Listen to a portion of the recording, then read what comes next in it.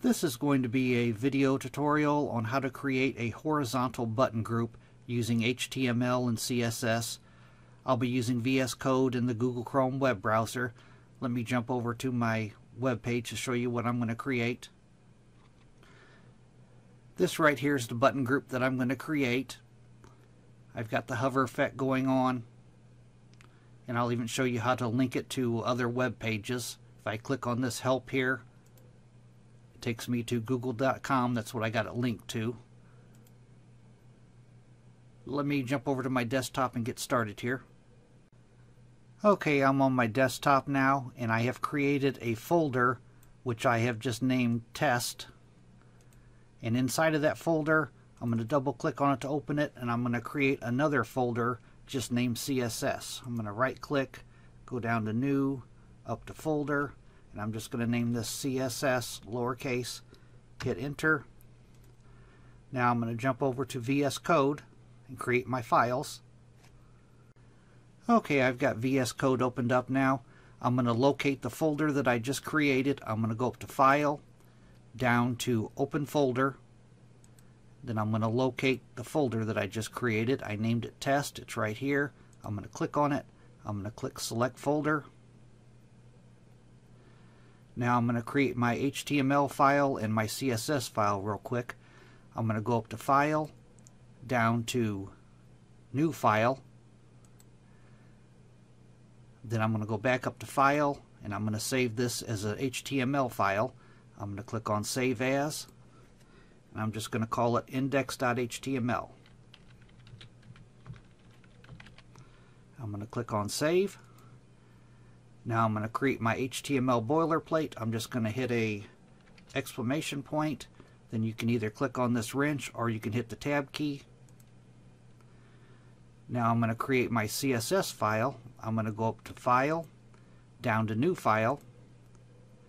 Then I'm going to save my file as a CSS file. I'm going to go back up to File, down to Save As,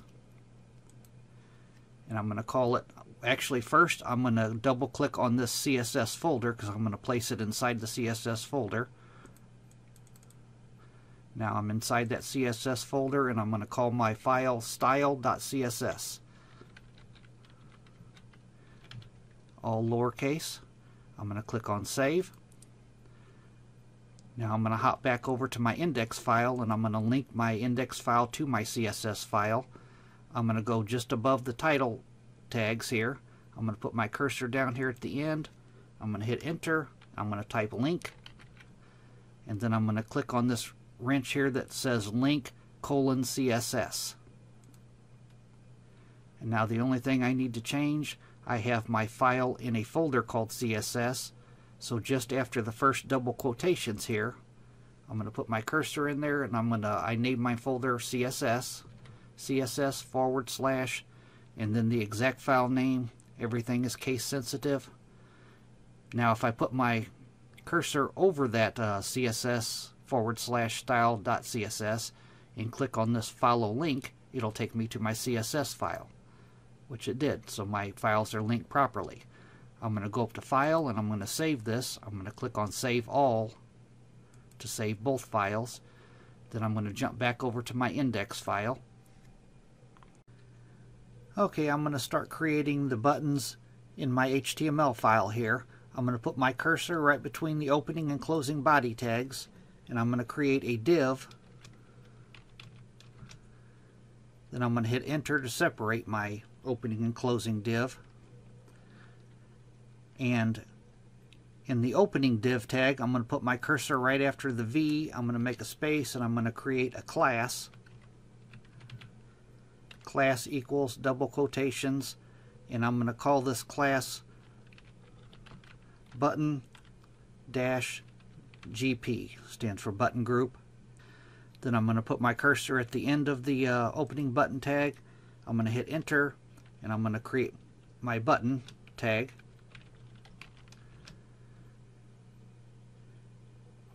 Now I'm going to highlight this, I'm going to copy it, and I'm going to create 4 more lines of this here. I'm just going to paste it in here.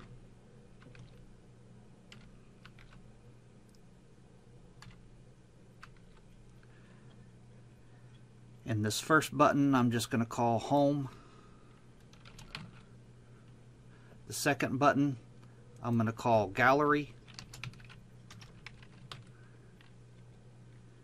The third button I'm going to call About. The fourth button I'm going to call Contact. You can call them anything. This is just the text I'm putting on the buttons. And then the next button I'm going to call Help. I'm going to go up to File, down to Save All. Then I'm going to jump over to my web page here.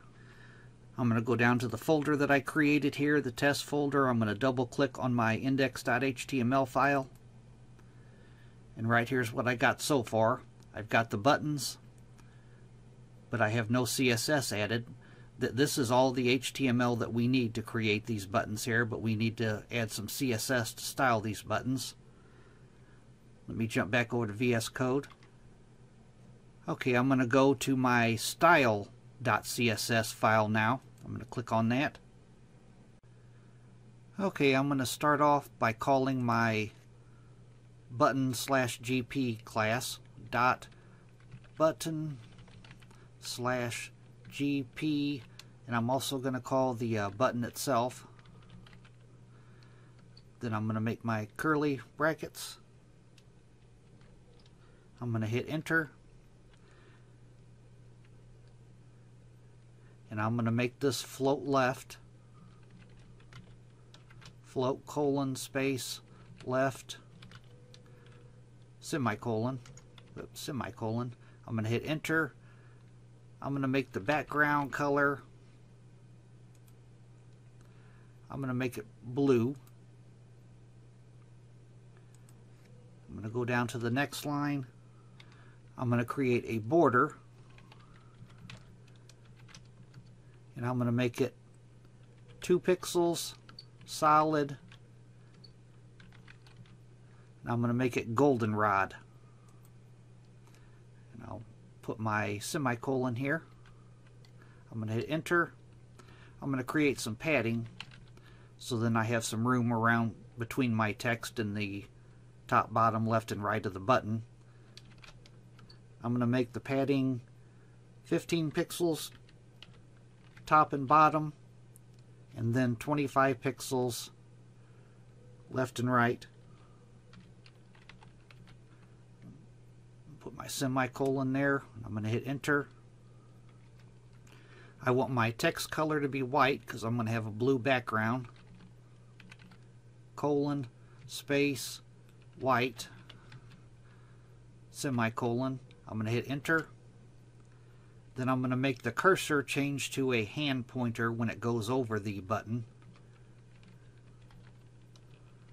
Cursor, colon, pointer, semicolon.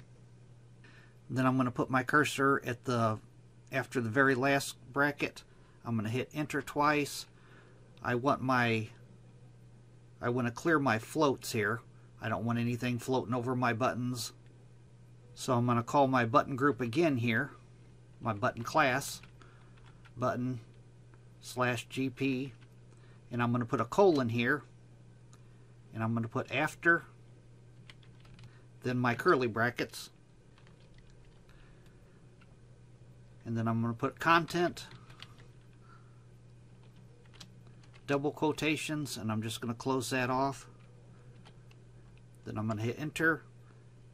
I'm going to clear both, semicolon, then I'm going to hit enter, and I want this to display table.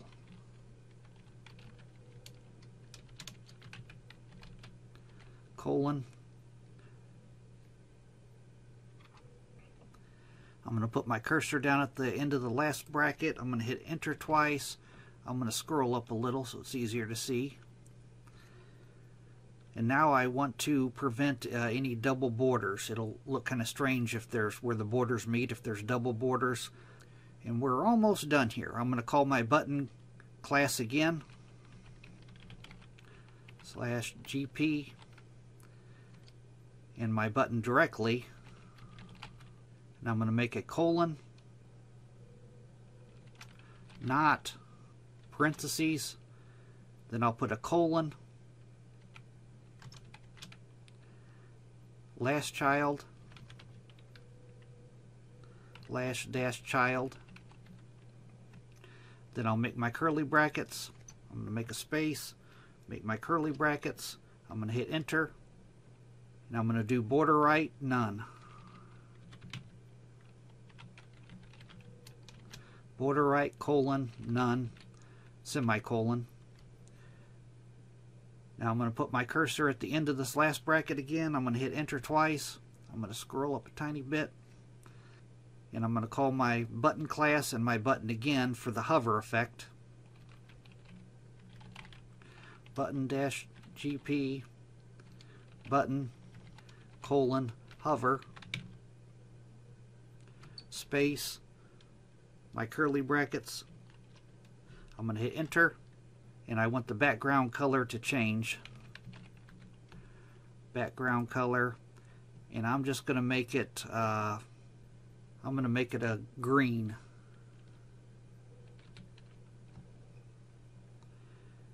And I forgot one thing up here. I misspelt display. I'm going to go up here. I'm going to put an S in there.